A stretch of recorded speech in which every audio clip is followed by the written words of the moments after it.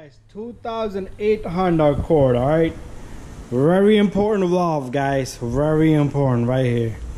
Earlier we did the spark plugs in this car, got a full video out there, guys, check it out. But this PCV valve right here is very important. All right, this is gonna be in the same location if you have a 2003, 4, 5, 6, 7, 8 Honda Accord, similar looking 4-cylinder engine. It's right there, guys. All right, so we're gonna go step by step. First of all, the part number on this is right there. All right, that's the part number. It's probably like 24 bucks. That's what it looked like. It's located right there. All right, so first we need to remove the clamp of this hose and pull off this hose, and then we're gonna turn off the PC valve. All right, so let me set everything up and we're gonna do this together. All right, guys, first of all, step number one, we need something similar to this, a needle nose.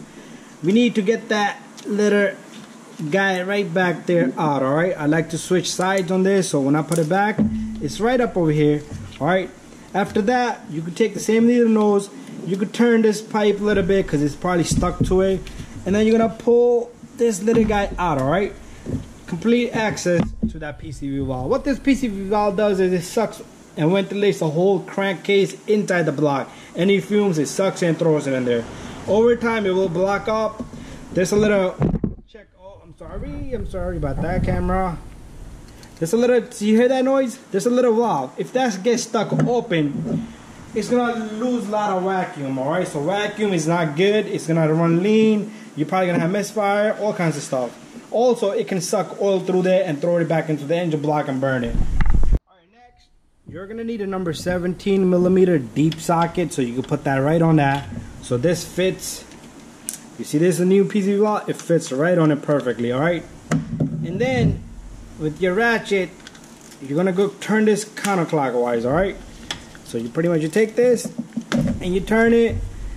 Sometimes like this, it comes loose really fast, but if it doesn't, just keep turning it with your ratchet. But this was pretty easy on me. You see that? It's not looking so good. All right, after that, you don't need to do anything. Don't put no Teflon or nothing. Just take the new PCV valve,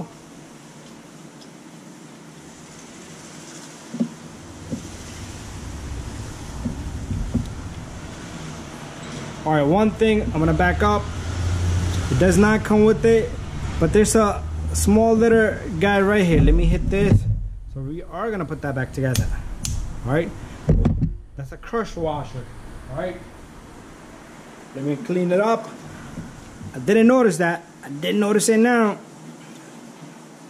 So this little washer, let's take it off this one. They should give you that piece with it, but oh well. Anyways, you're gonna take this little guy. Make sure you catch the threads first. Use the socket if it needs to be used. All right, once you catch the threads, it should go in really smooth, guys, really smooth. All right, and then what you're gonna do is you're gonna tighten this little guy. You're gonna take your hose next. You put the hose pipe on. Make sure you put this clamp on. And bada bing, bada boom, you just saved yourself a good 100 bucks. A PCV valve that you should change every 30,000 miles, all right? So that's it. Thank you for watching, guys. Don't forget to subscribe, share, and like all of my videos. And bye-bye.